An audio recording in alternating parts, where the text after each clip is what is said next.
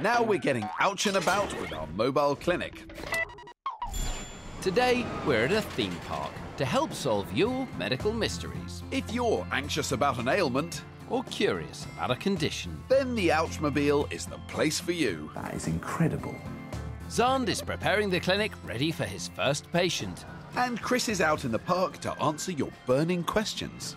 At the clinic, Xand is open for business. Can I have the next patient? Hi, Dr. Xand. First in is 11-year-old Eugene with a question about an itchy ailment on his arms.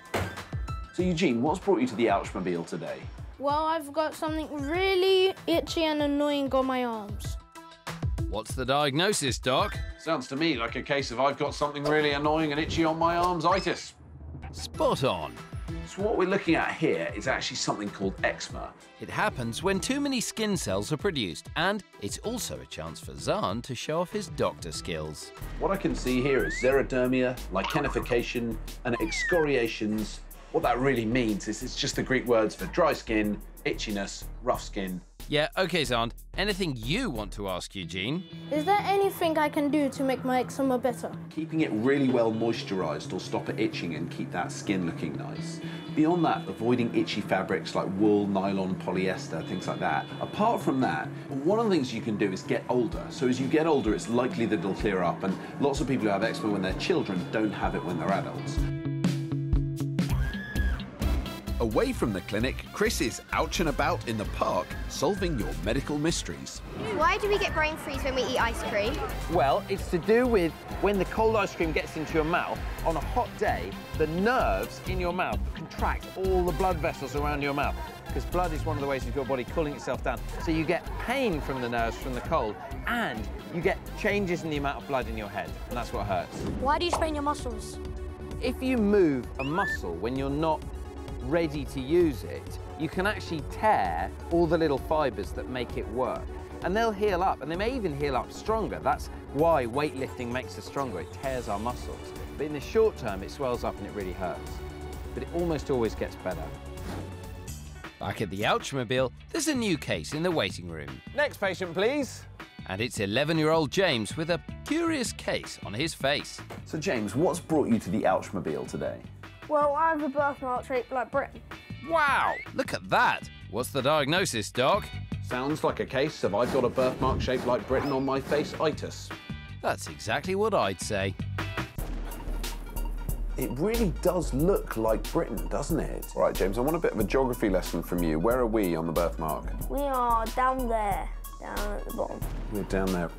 As a doctor, I'm very interested in marks on people's faces, so I've got to check it out and make sure it's okay. I'm looking at the edges, I'm making sure they're not raised, they're not too irregular, that it's not bleeding. Everything about James's mark on his face says it's a normal, healthy birthmark. Why is my birthmark shaped like Britain? There isn't actually any rhyme or reason why birthmarks are shaped in particular ways, but your one is definitely the coolest one I've ever seen, though. It's also probably the most useful, because if you get lost, you can find yourself on the map on your face. Job done for today. Clinic closed. Our next patient's day has taken an unexpected turn. Like that? No, Xand. Luckily, they've ended up in the right place. In accident and emergency with his mum and dad is 10-year-old Francis. What have you done, fella? I've stood on something sharp and stabbed deep in. That sounds nasty. Let's find out more. Francis was at home playing with his brother and their Labrador, Roxy. Don't worry, I speak dog. Ruff, ruff. Right, OK, anyway. His brother had a great idea to go and play footy outside, so Francis made a quick dash for his kit. Hold on, Chris. Roxy's not sure about this. She says there's a... Don't be silly, Xand. Football's brilliant. No, Roxy's not happy. She says... Stop! What, Xand? What? There's 10 kids wearing flares. What? Oh, no, sorry, wait. There's a tin lid on the stairs. Too late. He stood on it and cut his foot. Ouch! Here to find out why there was a can on the stairs, amongst other things, is nurse practitioner Julia Maxted. Can you tell me what happened? I stood on a lid of a vegetable soup can. Ooh, I love vegetable soup. And so it was the actual lid bit that you stood on that cut your foot. But where did this can come from? Who left it there? The dog. The dog. Dog's eating soup. So Roxy's a soup-eating dog?